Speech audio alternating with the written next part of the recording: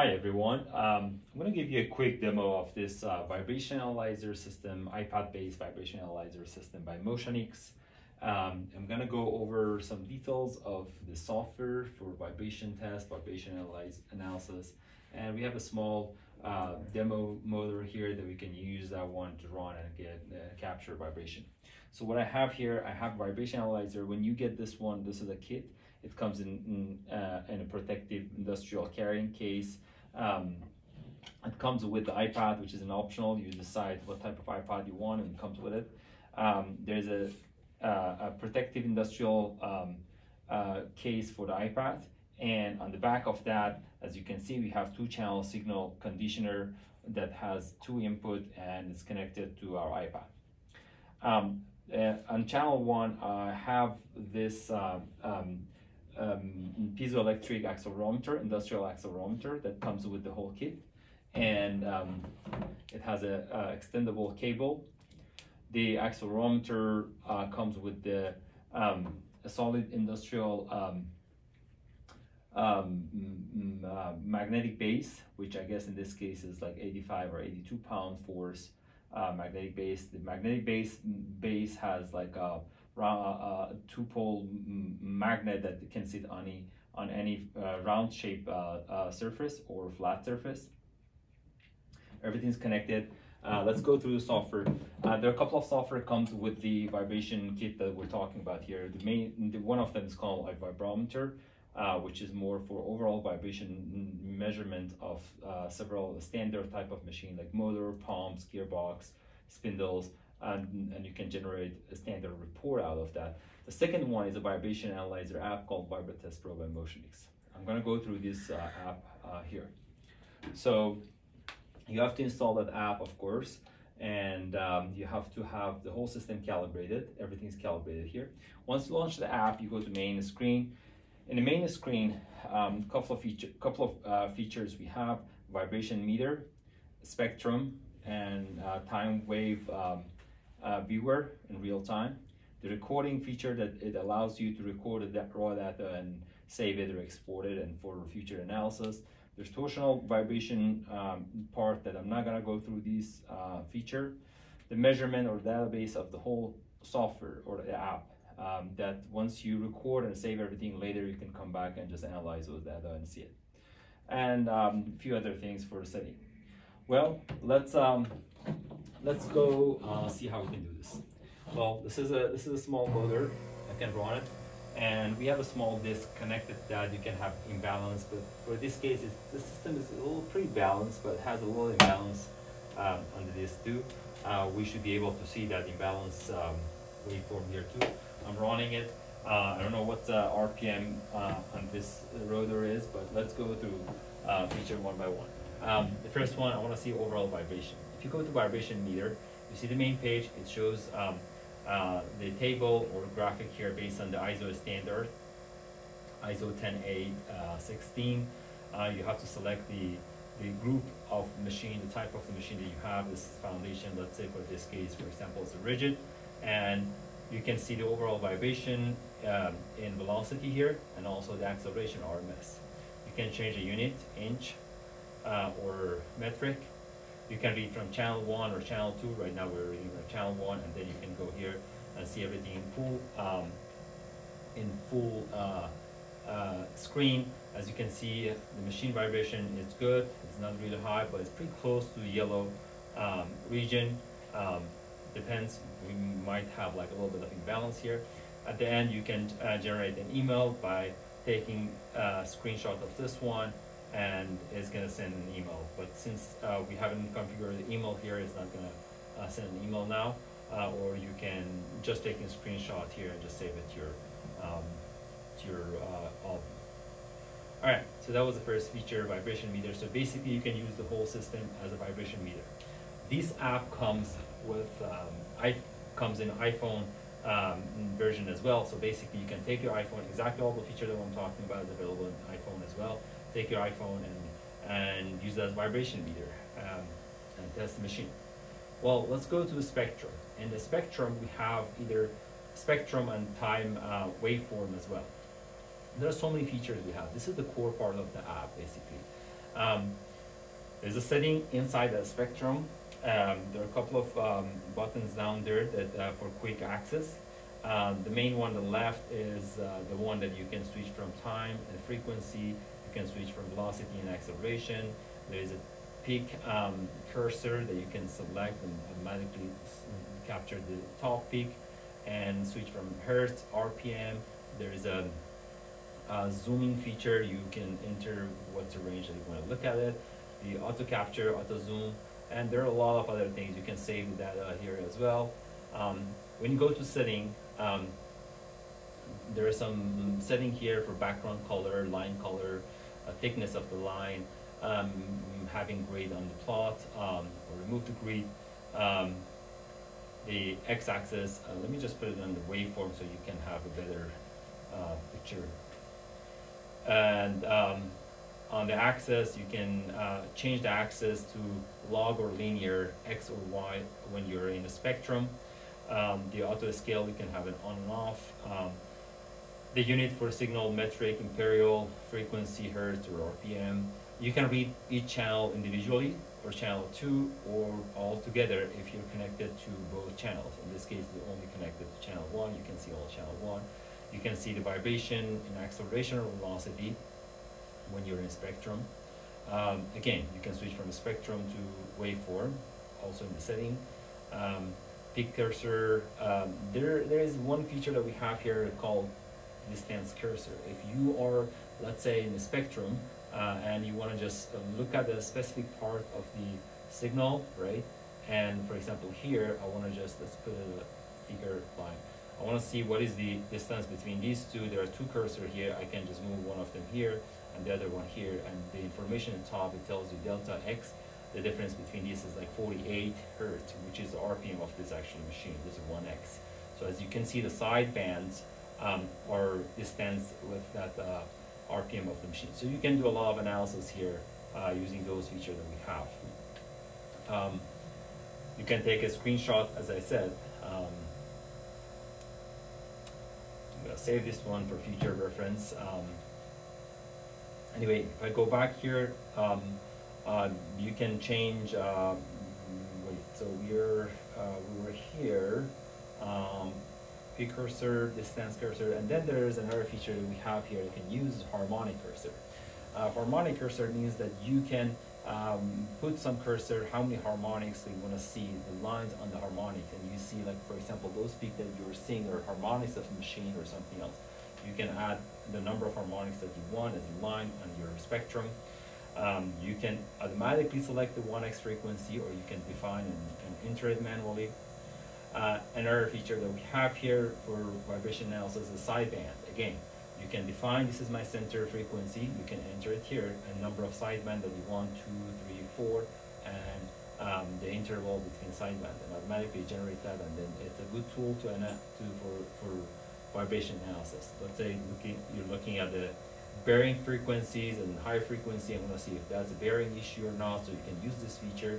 You can look at the sidebands, look if those sidebands are correlated to frequency feature of the bearings. So as I said, this is a setting inside that spectrum. You can pause it and play again. As you see, I can pause and play, and that's a very good tool for vibration analysis. Again, let me just go back one more time, look at the time wave right now here. As you see, time waveform, it has a big low frequency signal and also high frequency, which is sitting on the low frequency. The big frequency, I'm sure that this is the frequency of the RPM or rotational speed, 1X of the machine, which represents we have imbalance. So how much imbalance we have, we don't know. We can improve this signal, this vibration by doing balancing on this machine, but of course I have a little bit of imbalance. On any machine, always you have imbalance. The question is how bad that imbalance is. And those higher frequencies could be representing something. You should look at those frequencies. If you go to spectrum, you can see those 1X, which is a very, very, very high peak here, or the other part of that as well. Let's look at the graph scale. Remember I mentioned linear and log. That's a very, very useful tool, especially we have a lot of small peaks here, but I want to just magnify them and be able to see them. I can go to y-axis and make it log instead of linear. Let me just go back here and just put it here so you can easily see it. As you can see here now, I have the log scale. I can basically magnify the small portion of the lowest part of the signal. Easily I can see what's going on here and go look at those. As you can see, the distance between these peaks, I'm sure those are the 1x frequencies. Well, we have a measurement summary page here that you can turn on and off. That's very good and useful information from out of the whole signal, which gives you all of those 5 or 6 peaks, amplitude and frequency of them, channel 1, channel 2, if you have 2 channel, and overall RMS, what's the frequency, and you can use those overall information of your vibration. You can have everything full screen. As you can see, if you have this iPad this size, you have very, very big screen for your vibration analysis. As I mentioned, all those features are available in iPhone as well, so you can do on your iPhone as well if you are at the field and you want to just do a quick test in the machine, see what's going on. You have all the tool in your hand. This part, it's a record feature. I'm going to talk about recording and saving.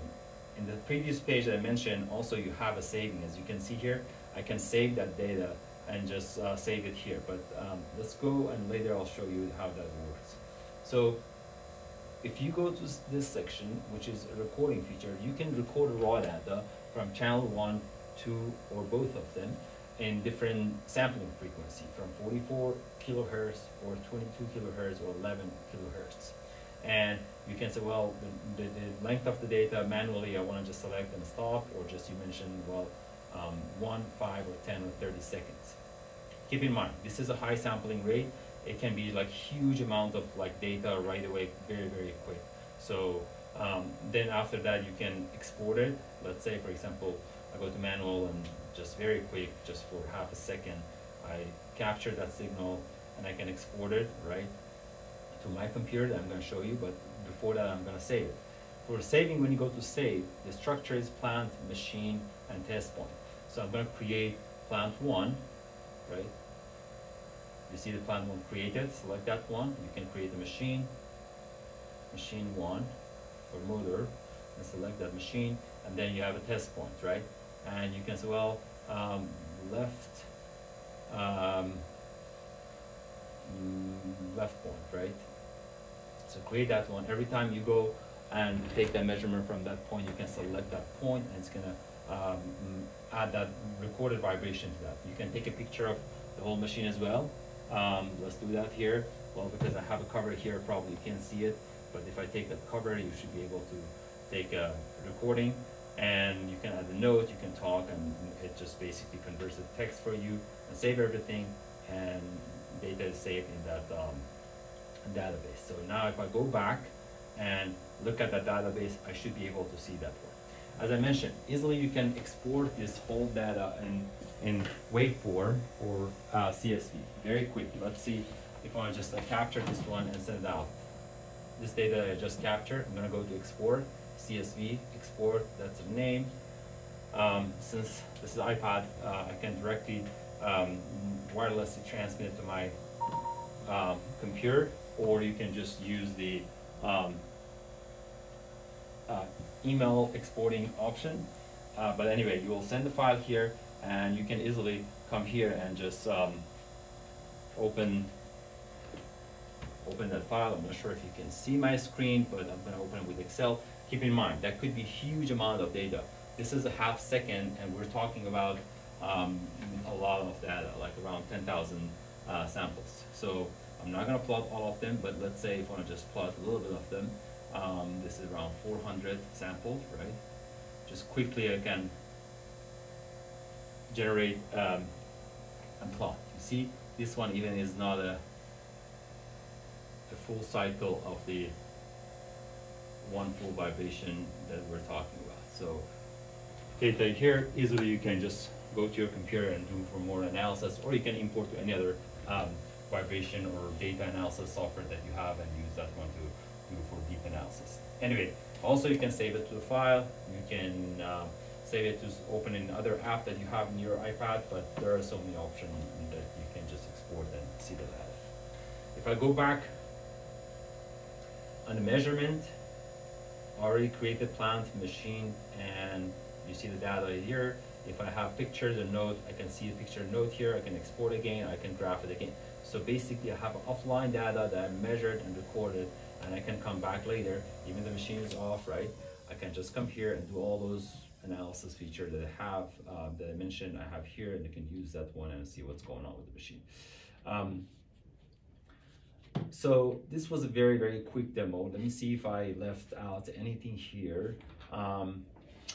Well, there's a torsional vibration feature. I'm not gonna go through this torsional vibration. That's an optional extra feature that you can get. There's a main setting for the app. If you go to that part also, there is a main selector which you can select the data acquisition that you have as wired or wireless. We have a wireless version as well, so you should make sure if you're connected to wired one, it's selected wire. Otherwise, the data is nothing. You can't see anything. You should make sure the system is calibrated. This is the calibration part of the app. If system calibrated, you shouldn't mess up with that one, unless you have calibrated with you, and you can use that 1G standard calibration shaker connected to this channel, connected to this accelerometer, and select channel 1, calibrate, or channel 2 as well. The standard that you saw in the vibration meter could be based on ISO 10816, or you can have your own custom standard. You can define the threshold here, and you can use that on that page. The last part is for our use purpose, and you don't need to worry about that as a feature code to activate some of the feature that you purchased for your subscription. Anyway, so this was a very, very quick demo of the whole system. It's called iPad-based vibration analyzer. It comes with a couple of software. The main software is VibraTestPro that I mentioned here for iPhone and iPad, and also a vibrometer that you can watch our other videos about how you can use iVibrometer to do overall test of the machine. If you have any question, you can always visit our website, Motionics.com, or you can watch our other videos, or can contact us and shoot us an email. Thanks for watching.